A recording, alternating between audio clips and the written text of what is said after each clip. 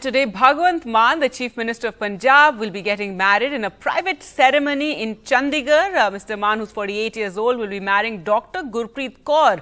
The former stand-up comic was divorced 6 years ago. Delhi Chief Minister and AAP National Convener Arvind Kejriwal will attend as a special guest along with Mann's family. It's going to be a low-key affair.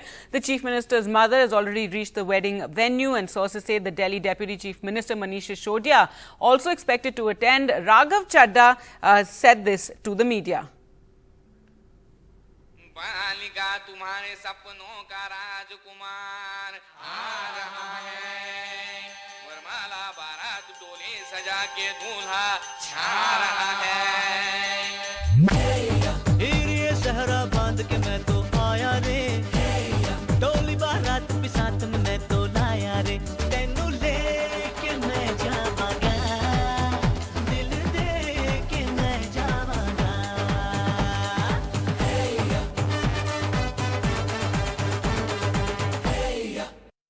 कि एक अरसे के बाद मान साहब के घर में, मान परिवार में खुशियां फिर से लौटी हैं।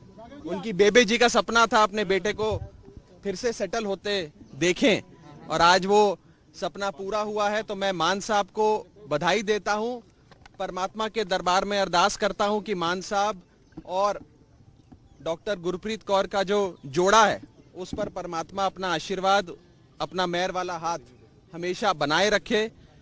और आप सबको भी बहुत बहुत बधाई। अभी आपको सारी चीजें बता दी जाएंगी।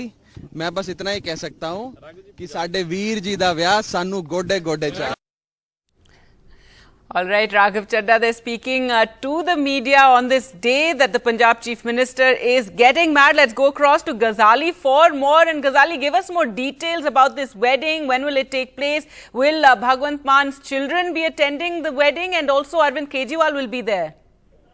See, the details of the wedding has been kept very secret, and the details are still very sketchy. But as per the rituals are concerned, it has to happen before 12 p.m.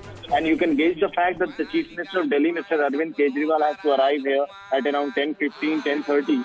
So all the rituals, basically the marriage rituals, will commence after 10:30 if we go by the schedule of Mr.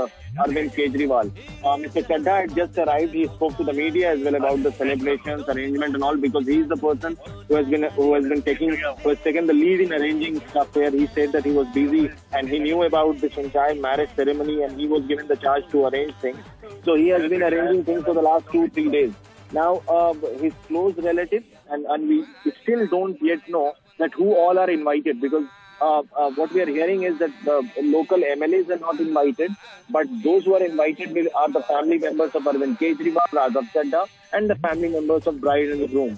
So besides these, who all are in the guest list is still not known, because the party claims it to be a very simple affair. A low-key affair?